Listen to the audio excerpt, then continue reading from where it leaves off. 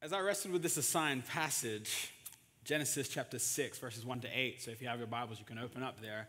And the title of my message is From Bad to Worst.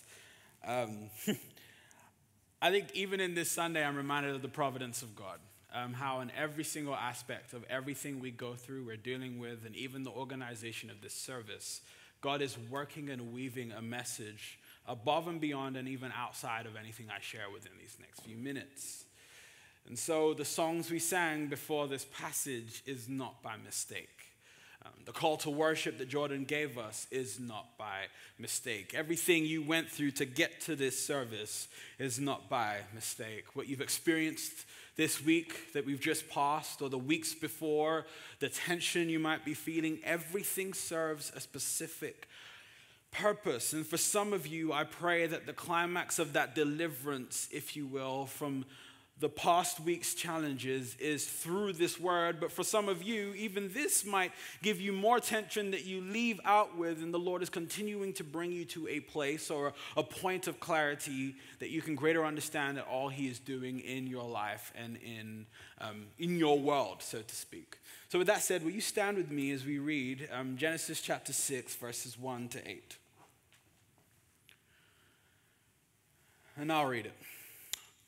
When man began to multiply on the face of the land, and the daughters were born to them, the sons of God saw that the daughters of man were attractive, and they took as their wives any they chose. Then the Lord said, "My spirit shall not abide in man forever, for he is flesh. His days shall be 120 years. The Nephilim were on the earth in those days, and also afterward, when the sons of God came into the daughters of man, and they bore children to them. These were the mighty men who were of old, the men of renown." Verse 5. The Lord saw that the wickedness of man was great in the earth, and that every intention of the thoughts of his heart was only evil continually. I'll say that last part again. The Lord saw that the wickedness of man was great in the earth, and that every intention of the thoughts of his heart was only evil continually. And the Lord regretted that he had made man on the earth, and it grieved him to his heart. So the Lord said, "I will blot out man whom I have created from the face of the land, man and animals and creeping things and birds of the heavens. For I am sorry. I am sorry that I have made them." But Noah found favor in the eyes of the Lord. This is the word of the Lord. Will you pray with me? Father, I come before you this morning, weak and highly inept apart from the grace and the Spirit of God. So, Father, I pray you would rid me of any self-reliance, that I would throw myself on the altar of grace, and that through the power of your Holy Spirit, I might convey your word as you would see fit for the sanctification and the exaltation of your children in this room. Lord, I pray for the people in this room and those who are listening online or who will listen online. I pray that you would soften their hearts so that they might be fertile soil for the seed of your word to be planted, that it will bear much fruit, Lord, that you will overwhelm us with what we deserve, but then overwhelm us by what you also have given. Because we cannot truly be grateful for what we have now if we do not fully realize what we should have had. Lord, I pray even in this room against distractions. I pray that you would help me communicate in a way that from all ages that are here, they will hear your word and be encouraged and learn from it and be able to apply it in the different spheres of influence. God, I need you. We need you. Answer us. We ask all these things in your name. Amen. You may be seated. Thank you.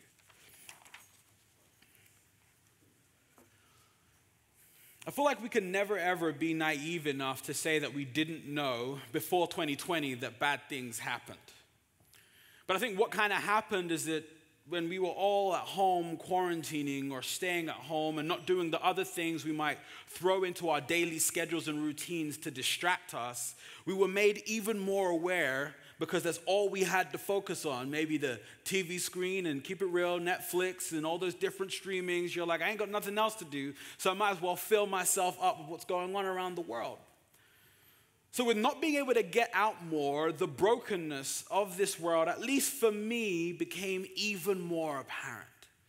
COVID-19, the deaths, the election and the drama that brought, and the protests and the extreme poverty all over the world. The reality is, as human beings, we, maybe in more cases than before, for some of us people that have been a little bit too sensitized, if you will, have been overwhelmed by how broken our world is indeed.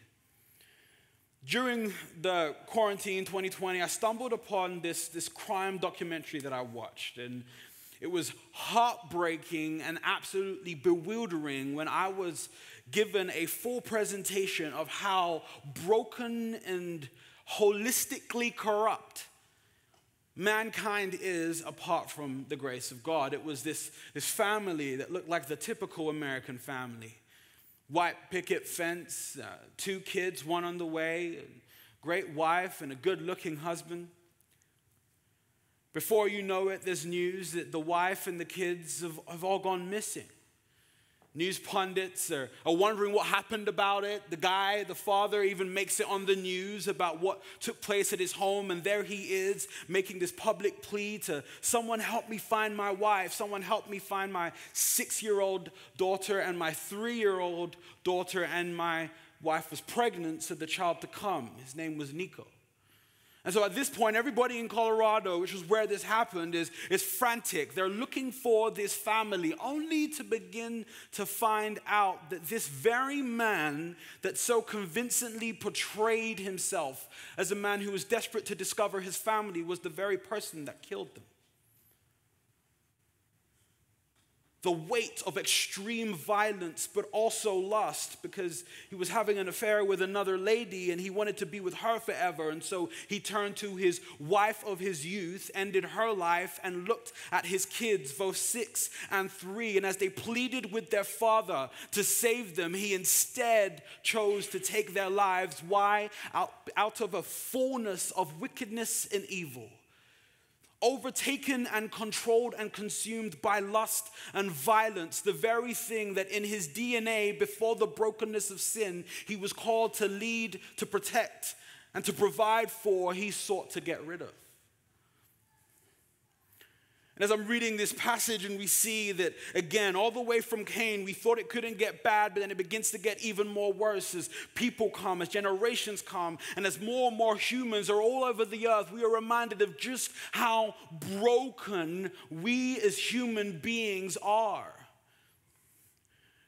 And that the very fact that we are sometimes surprised when we see the fruits of this brokenness isn't a denial of how broken we are ourselves. It's just how self-deceived we really are. How we have been able to create these different masks and shields and boundaries to where we can glorify and shock at other people's brokenness, but yet be in denial about our own. The wars and rumors of wars. The many of families that have sent their sons and daughters to fight for justice and never had them come back. Blood, tears, wailing, crying has been the constant melody that has followed humanity ever since Eve and Adam disobeyed God's instruction. But as suffering and as evil has been now, so it was also back then. Genesis chapter 6, verses 1 to 8. What I want to do this morning is to break it down into 3 different sections. The first is the situation at hand that is being described. And the second is God's judgment. But then the third is God's solution. So look at me here with verses 1 to verses 4. It reads again, when man began to multiply on the face of the land and daughters were born to them, the sons of God saw that the daughters of man were attractive.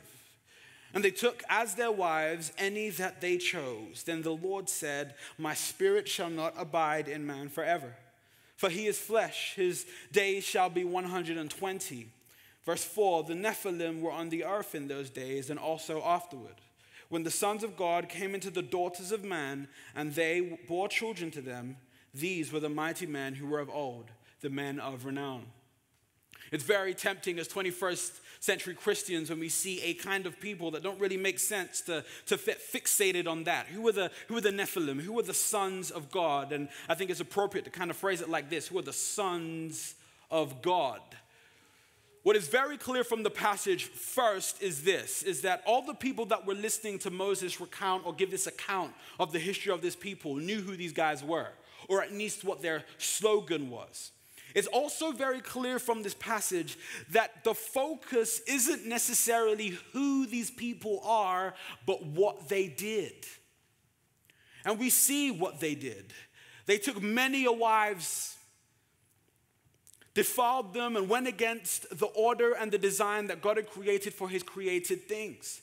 And so these first 4 verses set the stage, if you will, for the Noah narrative, for what's about to take place. Moses is using these first 4 verses to describe just how depraved, just how messed up, just how broken and rebellious humanity had become, and all other living creatures. As I tried to decipher a clear explanation of what the sons of God is, I was overwhelmed by so many good and clear arguments and cases to where I cannot confidently, in my own conscience, say this is specifically what they are. But I do think we have an inkling. I personally lean towards some of the fallen angels that were cast out with Satan. But there is also this really good argument that merely Moses in these verses is just trying to explain the wickedness of the leadership in a lot of those big countries, right? So I'm not sure if you remember in Daniel chapter 10, verses 38, when Daniel had been praying to God and then he had been, his prayer had been hindered or delayed by the prince of Persia. And so in Hebrew theology, there is this very clear understanding that there is a spiritual connection between the broken and wicked leadership of this world and the principalities of this air, demonic principalities of this air that were also alive and working in this time.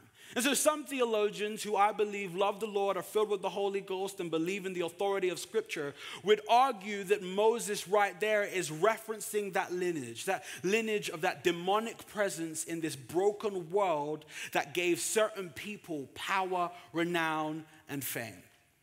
But I think the most important thing we are called to get from these 4 verses is that it was really bad. Things had gotten worse.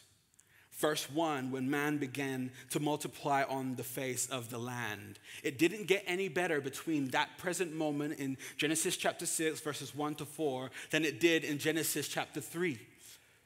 The brokenness as people increased began to increase also. So much so that the Lord who breathed the very life in mankind looked at mankind and said, "My spirit cannot abide with man forever." Again, already we begin to get this idea of who our God is. And one of the beauties of the Old Testament and the whole Bible, but preferences with the Old Testament a little bit in terms of how the Hebrew reads, is this. It's that the Old Testament declares and shouts out very loudly the holiness of God, and how pure and how intolerant of sin that he is indeed. But it also shouts just as loud too the grace of God. But it's very important that we sit down, we set up our tents, we start a little fire, and we cook some meals and sit in the holiness of God. When God says that his spirit shall not abide in man, it means they can't sit in the same room anymore. And it's very important that we begin to remind ourselves of the history that we've just left in those last 5 chapters. How was it before? How was it before sin really came in and messed everything up? In the middle of the day, the Lord would come into the garden and walk with his creation. There was communion and there was fellowship. But the very fact that we only see God fully communicate this in Genesis chapter 6 speaks to the fact that though God did away with us because of our sin, his heart always desired to have some sort of a relationship with us broken people. I promise you, in these next few minutes, we're going to encounter the judgment and the holiness of God. But please always hear, even in the midst of his judgment, his everlasting grace and love for those whom he's created. He can't continue anymore to abide with this creation that continually rejects his instruction, but also goes against his design. What is even crazy is that if we fast forward to present day right now, we know how our world is constantly perpetuating narratives that scream against how God originally designed things. We know that what sells and what is popular today is everything that tries to normalize a radical rebellion of all things that God created for his purpose and for his glory. Somehow, one could argue we are worse than how it was then, but yet we are still alive and able to gather here. And the person who is cursing God's name still has breath to continue cursing. Is it not but anything other than the grace of God that continues to persist with a broken and stubborn people? It's just as it is now, so it was back then. And so those first 4 verses are articulating the situation. But now we're going to move to verse 5 and look at God's judgment. Verse 5.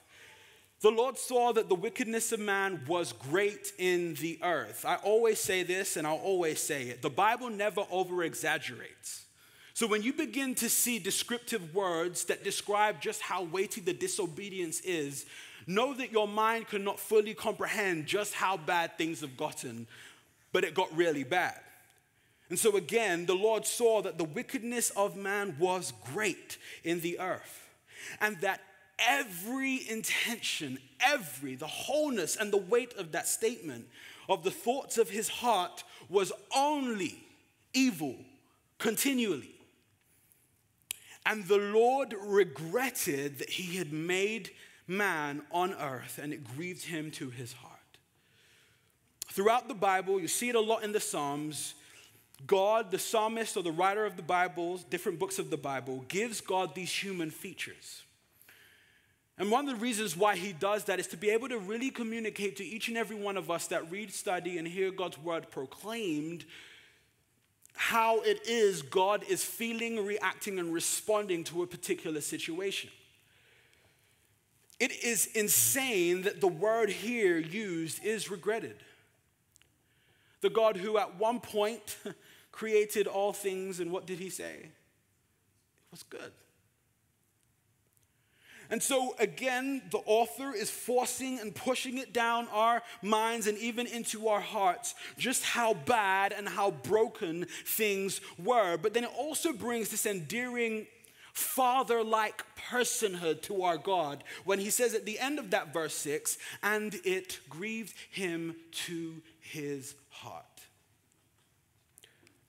Again, even when God is bringing about his wrath and his judgment on those who willfully reject him, do not mischaracterize or create a false picture of our God as though even in the midst of his exerting of wrath and judgment, there is no mercy. That there is no endearment, that there is no God who genuinely cares for the people that perpetually, willingly, and are always rejecting his plan and his design for them. God will always primarily be a loving God, but he is also holy. And so where there is sin and where there is public rebellion of his will and of his leadership, it will be met with judgment. And so in verse 7, the Lord said, I will blot out man whom I have created from the face of the land. Man and animals and creeping things and birds of the heavens, for I am sorry. That other word could be translated, for I repent. God, repenting. What has he repented of? He's repented that he is made.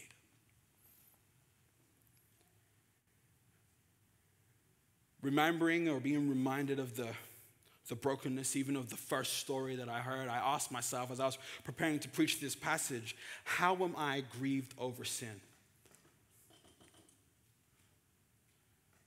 That can be a danger for many of us, those who have lived long enough, far longer than me, and seeing the different ways that this world has borne fruit to its brokenness, to develop some sort of an apathy, right? It's understandable to a certain extent. I mean, you might not want to watch the news as much as you do. Might not want to engage in certain conversations, stay completely afar when you hear certain topics as you're walking by because you are so overwhelmed by the brokenness of this world that you begin to close up the doors and almost create this false utopia as though everything really is perfect in your sphere of influence, so I don't need to bother about anything else. The challenge throughout the Christian's life and the call when we are in relationship to God is that we somehow have to walk in this tension of being broken by the world around us, its rebellion and its sin, but yet have an eternal hope that Jesus Christ is going to restore all things. But both things are meant to be felt and carried, if you will, faithfully. And so just as our Father in heaven, God the Father, God the Son, and God the Holy Ghost are grieved by the sin of mankind, we too, as his image bearers, especially restored image bearers by the blood of Jesus Christ, are called to be a people that are broken by the brokenness of the world that we live in, while still maintaining a strong, vibrant hope of his return and restoration. Are we grieved by sin? Are we grieved as our Creator is grieved? And you notice in that first example I gave, the sin was of the other, but how are we grieved by our own? As human beings, we have this masterful propensity to be so fully aware of the sins of other people and the many nuances of it and the different angles and shades that it possesses and maybe even the different colors of it. But when it comes to our own, we talk and sound like Daffy Duck trying to articulate something to Mickey Mouse. We have no clue.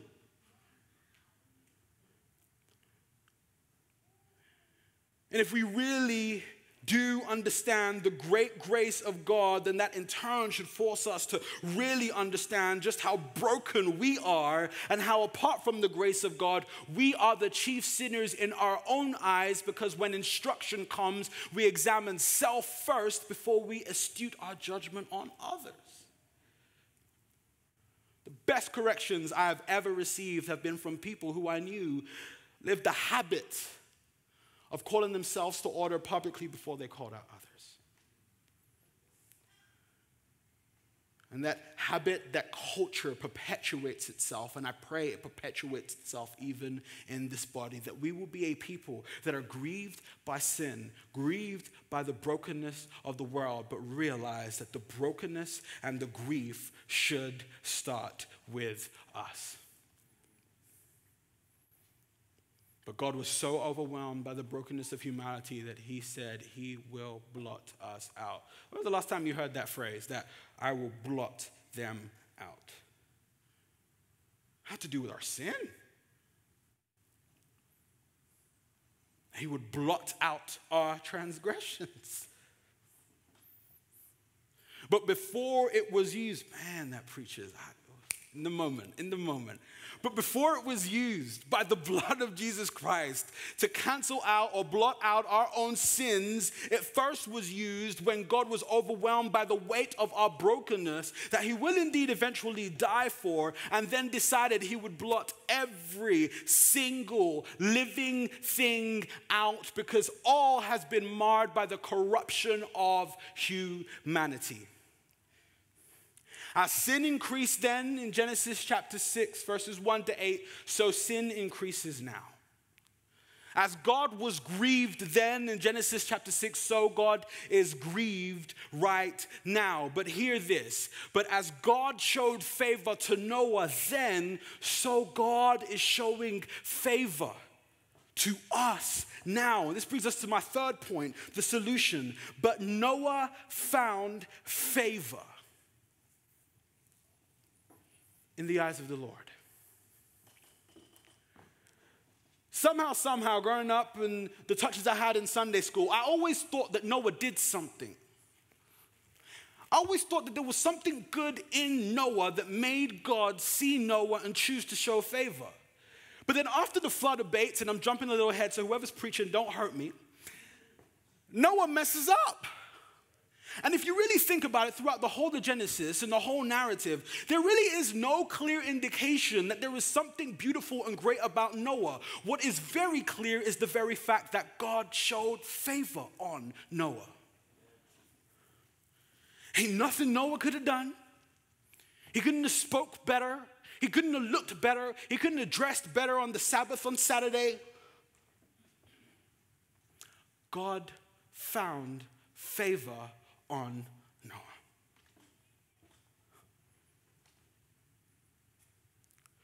One of the biggest privileges I get to serve in this church is to meet and to hear from so many of you.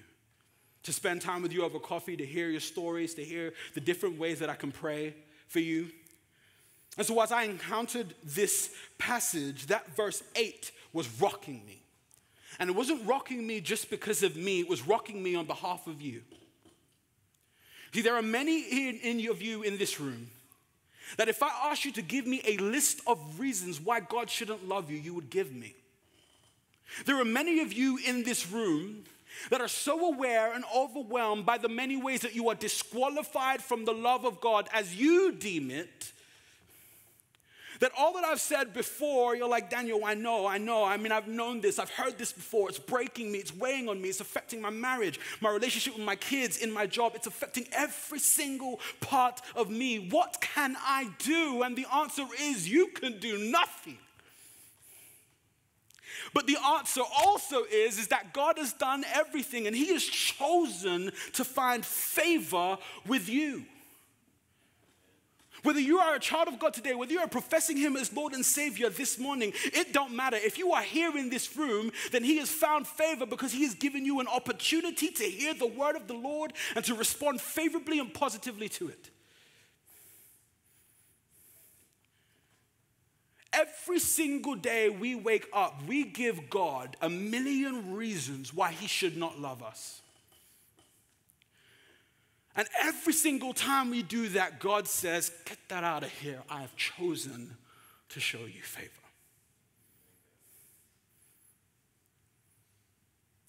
As I was preparing this message, I was reminded of a passage in the New Testament.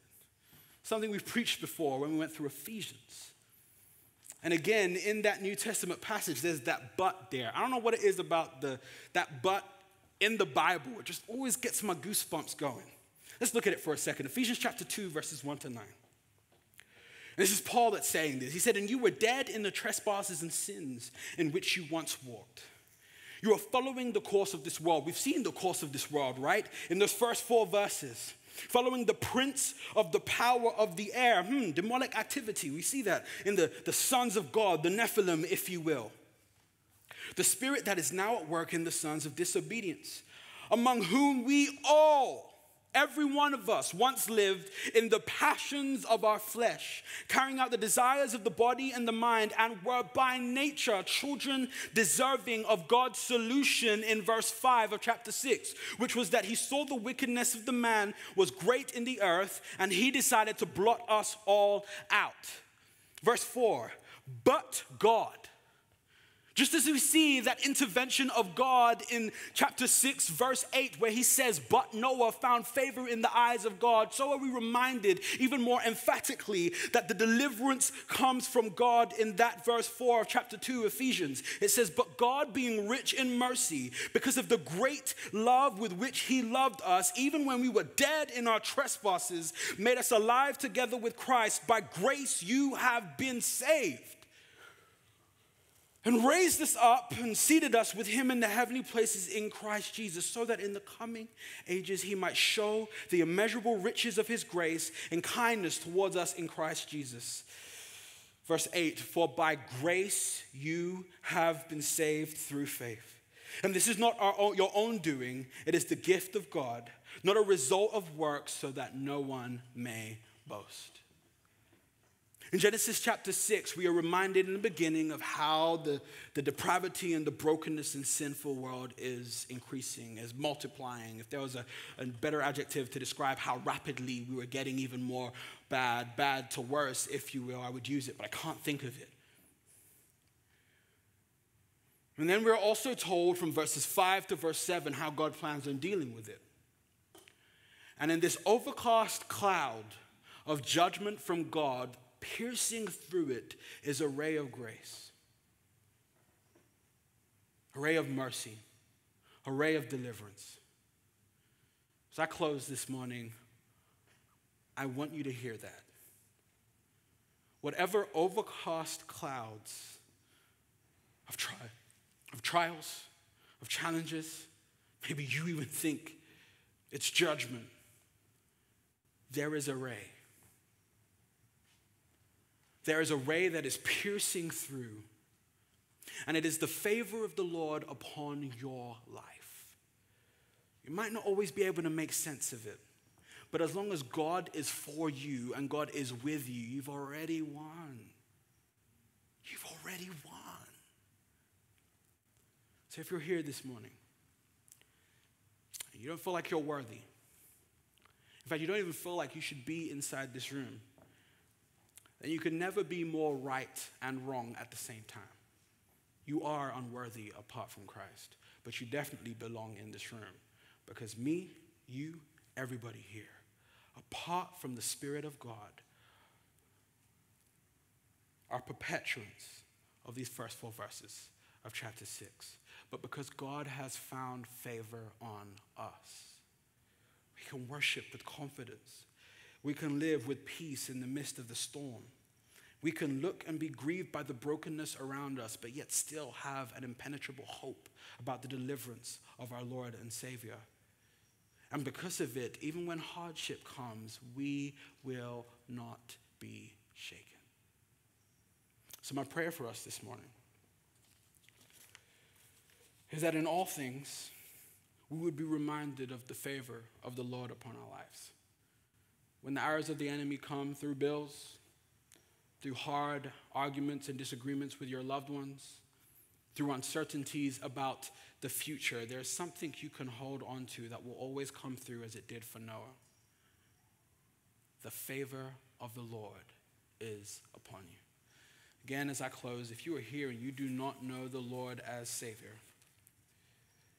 you are here for a reason. And that his favor is here, offered to you through Jesus Christ. And I just want to say this too, side comment. Jesus has been all through this text. Everywhere I've said God, I've said Jesus. And everywhere I've said God, I've said the Holy Spirit. And so when I speak of the favor of God, I'm speaking of the favor of God that shows itself in a way that we all know very well, being his death and resurrection on the cross. But that same Jesus is the same Jesus that showed mercy to Noah in Genesis chapter 6. And we do well not to miss that. So I pray that as we're a people that preach and proclaim the God who is one but three in person, God the Father, God the Son, and God the Holy Spirit, that we will encounter him in his fullness and be transformed in his fullness also. So if you're here and you don't know the Lord, you don't have a relationship with him, then I want to argue that the favor of the Lord has come this day to give you an opportunity to turn from your sin and put your trust in Jesus. If that's you this morning, please meet with any elder or me or the people that lead worship after the service. We can walk through the next steps. Will you bow your heads and pray with me?